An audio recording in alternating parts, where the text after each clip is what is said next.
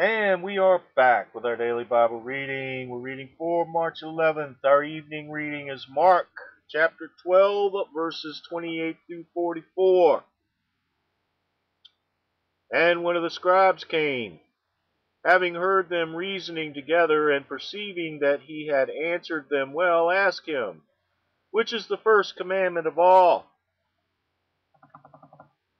Jesus answered him, saying, the first of all the commandments is, Hear, O Lord Israel, the Lord our God is one Lord, and thou shalt love the Lord thy God with all thy heart, and with all thy soul, and with all thy mind, and with all thy strength.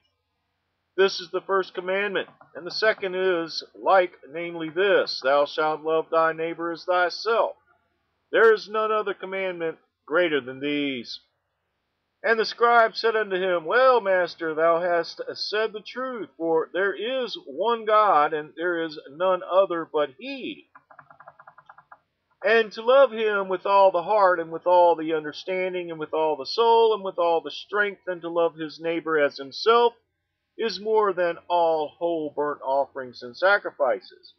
And when Jesus saw that he answered discreetly, he said unto him, Thou art not far from the kingdom of God. And no man after that durst ask him any question. And Jesus answered and said, while he taught in the temple, How say the scribes that Christ is the son of David? For David himself said by the Holy Ghost, The Lord said to my Lord, Sit thou on my right hand, till I make thine enemies thy footstool. David therefore himself calleth him Lord, and whence is he then his son? And the common people heard him gladly.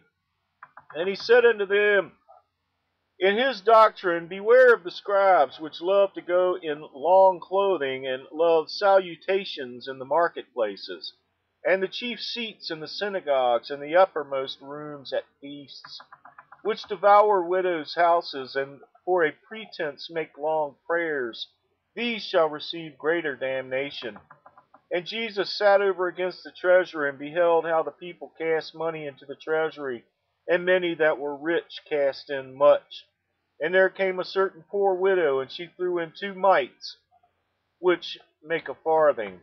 And he called unto him his disciples, and saith unto them, Verily I say unto you, that this poor widow hath cast more in, than all they which have cast into the treasury.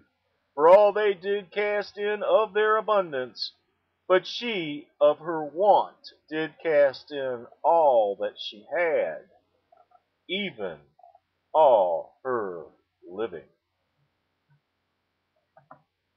The Gospel